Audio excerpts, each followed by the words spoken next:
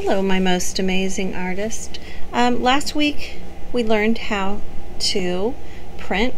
We did these symmetrical owls where we painted half and then flipped this over and rubbed, and when it came out it made this amazing symmetrical butterfly. Today what we're going to do, we're going to experiment a little bit with color, and we're going to use some of these spaces in here to color. Now we're going to talk about, you could color over some of your silver or blue or whatever color you used. These are metallic oil pastels, so they're shiny, similar to your paint, but because they're oil pastels, they're kind of smooth. So in each container you're going to have two purple, silver, two gold, two purple, let's say two purple, two silver, two gold, two pink, and two blue, which is very similar to the colors that we used. So think about what and where you want to add color. Now the only thing that I want you to make sure you do, because when things are symmetrical, if you have this over here be gold and you color this gold, then this side needs to be gold.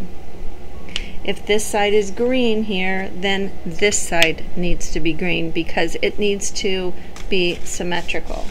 So I'm going to take some of these out. We have purple, silver, gold, pink, purple, oops, I already got purple, green, and blue, which I think these are the exact colors we used. Alright, so you're going to share these obviously with your neighbors.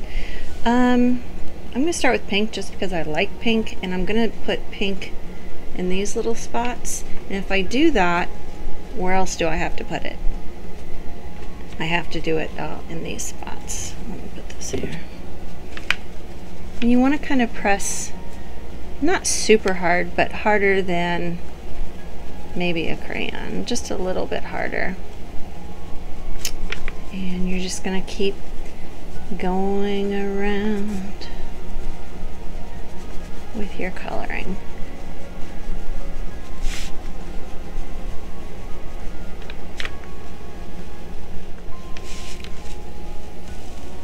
Sometimes I like to outline the shape first and then color it in.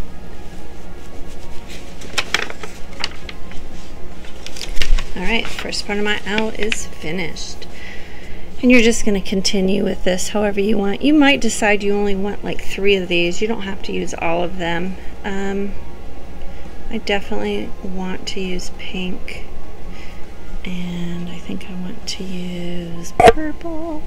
I'm going to give them purple eyes.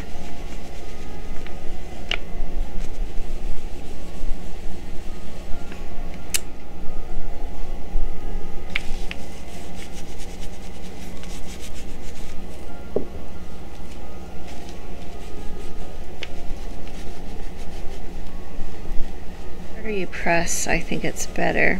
This is a little tricky because I have this fabric and it's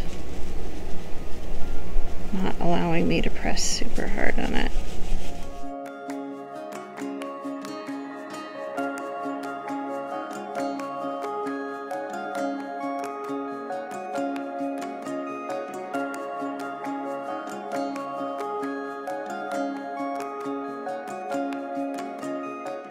So once you have everything filled in, then you can go back and you can layer colors on top of other colors.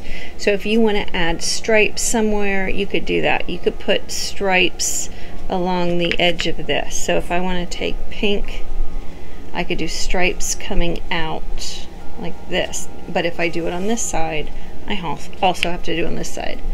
I could do kind of some lines coming down. I think I'm going to do stripes coming out. But it's going to show up right on that silver. Be sure as soon as you finish a section that you go to the other side and do that same thing. So I want to do this on the same on the other side, this exact same design. You can also, in addition to going over the paint, you can go over some of the oil pastels. I think the lighter colors over the darker colors might be a little bit tricky, but I might try to take this silver and I'm going to try to put lines on my purple. Oh, that looks kind of cool.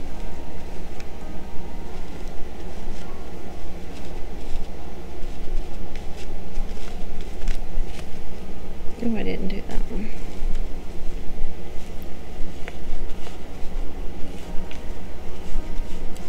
So now you just go back and have some fun adding some different designs. See how you want to do that.